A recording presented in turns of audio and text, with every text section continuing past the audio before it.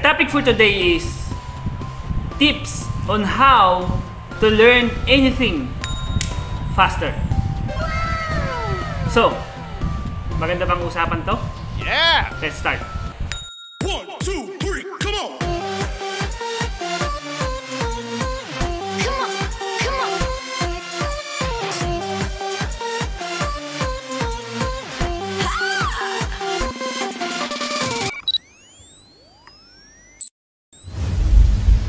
Before we start, I remember lang I learned driving when I was grade 4. Yes, grade 4. So natuto ako mag-drive ng jeep dito sa Batangas. And ang dinadrive ko noon ay may kargang mga niyog, bigas, kahoy, iba-iba. And mabilis lang din po ako natuto in terms of driving. Then pagdating naman ng college, natuto naman ako tour guiding.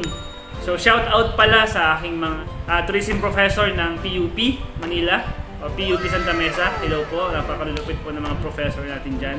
And shout out din sa aking mga classmates dyan. Nasaan man kayo, dyan lang kayo, bawal lumabas. So anyway, fast forward, I also been an employee for several months after graduating tourism in PUP. And after I learned how to do stuff in the office, me myself put my own travel agency. Why? Because there's something in me that I really want to do more or to do beyond what I know. And this time, I learned a lot and I want to share it with you. After the travel agency, I've been also into business of rent-a-car, public speaking, and now in vlogging or YouTube vlogging. And the transition or phasing is so fast, especially the learnings, and I realized something. And this is what I want to share with you. How to learn anything faster. So start na tayo. Number 1. Think of one. Isip ka ng isang bagay na gusto mong matutunan. Driving ba ito? Painting, drawing, vlogging, editing, IT matters, cooking, sports, or any activity. Think of one. Or public speaking, Pwede rin. Yun po yung first tip natin ngayon. And that's the first one. The first tip is to think of one. Anything. No limit. Anything. Possible. So, wag naman yung I can fly, I can jump high, makapanghula ako, maging sexy ako in 1 week,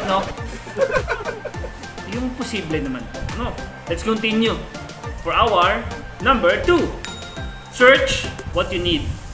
Ano ba yung kailangan mo para dito? For example, drawing ang gusto mong matutunan. Search what you need. Ano ba ang mga kailangan para mag-drawing? Gusto mo mag-driving? Ano yung kailangan para matuto mag-driving? Kailangan ko pala muna yung kotse, Gusto mong matuto speaking? Ano yung mga kailangan mong resources para matuto ng speaking? Gusto mo ng vlogging or editing? Ano yung mga kailangan mo para matuto nito?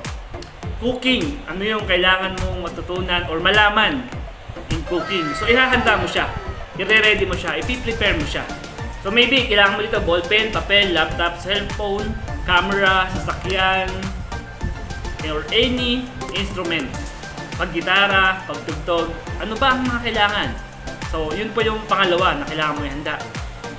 The third one, to learn faster, set time. Set ka ng time kung kailan mo siya pag-aaralan.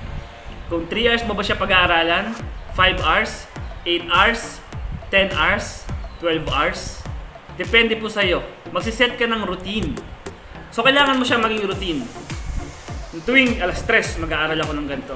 Tuwing 12 hours in a day, pag-aaralan ko to. At ito lang gagawin ko within 12 hours. Learn new language, ito lang pag-aaralan ko within 3 hours. Babasahin ko lang, babasahin to. Driving, painting, ito yung magiging specific time ko para matutunan ko to. Diba, pagkakain tayo, before hindi naman tayo marunong, pero dahil tinuruan tayo ng parents natin kung paano kumain mag-isa, natuto na tayo. Kaya ngayon, mag-isa ka na lang. Hindi, joke lang. And anyway, some of your skills right now, natutunan mo lang din because routine mo siya. Because inuutos lang siya sa'yo before. Because that's your task to do before. And this time, alam mo na siya. Why? Kasi naging routine mo na siya.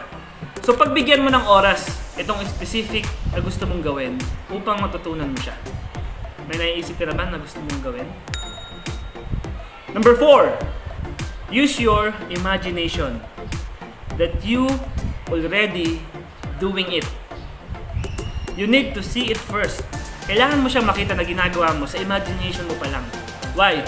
Because if sa imagination mo pa lang, hindi mo makita yung sarili mo na ginagawa mo ito, ano pa kaya sa totoong buhay?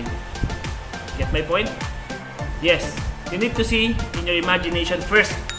For example, in vlogging, you need to see yourself, you are already vlogging. In speaking naman, you need to see yourself that you are speaking. In driving naman, you need to see yourself driving. I remember when I was young, no, elementary days, kaya maaga ako natuto sa driving. May jeep kasi sa bahay noon, and lagi ko siyang pinapakalaman. Hindi siya umaandar, umuupo lang ako, tapos ini-imagine ko lang tumatakbo, Tapos, nung sasakay ako ng jeep, sa unahan ako sumasakay para makita ko kung paano ikakambyo ng driver. Hanggang sa makabisado ko yung pagkakambyo. Pati manobela, pati pagkakalikot ng makina, pati konting troubleshooting. And true enough, natutunan ko siya ng mas mabilis. Shoutout pala sa Tito Pet, siya nagturo sa akin mag-drive tsaka sa papa ko. So anyway, grade 4 po, natuto na ako mag-drive. I learned that because I give time. Every time na tapos na kaming mag-lunch o mag-breakfast or mag-dinner, uupo lagi ako sa jeep para hawakan yung manobela. Ginagawa ko siyang laruan, hindi man siya tumatakbo. Pero true enough, nagiging routine ko siya. But first, ulitin ko, you need to choose one. Number 2, search what you need. Anong mga kailangan mong resources para matuto. Number 3, set time kung kailan mo siya pag-aaralan. Kung 3 hours, 5 hours, 8 hours, or 12 hours, magiging routine mo siya. Number 4, use your imagination that you are already doing it. If you can see here, in your imagination na ginagawa mo siya, ibig sabihin, makakaya mo siya. Yeah! Number 5, na tips na ibibigay ko sa inyo na pinakamahalaga, how to learn faster.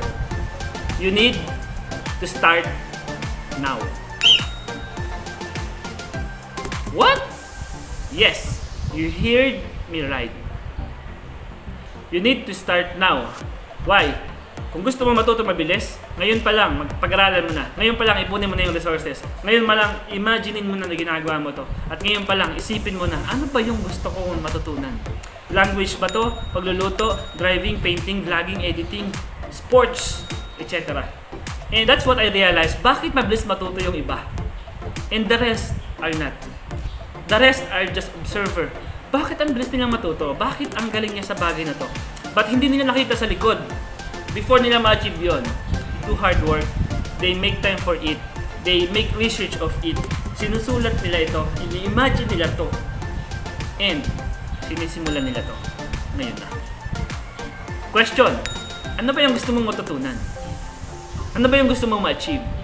Ano yung gusto mo? Nothing is impossible, but you need to start now. Now, if the activity is outside, wag muna po. Pili tayo ng iba. Next muna tayo, next activity, na possible po this time. Na possible maging productive pa rin tayo this time. So first, choose one. Second, search what you need. Third, set time for it. 4, use your imagination. You need to see yourself doing it. And number 5, you need to start ASAP. ASAP. So yun lang guys. I hope may natutunan ka ngayon. And you can comment below ano yung mga gusto mong tips.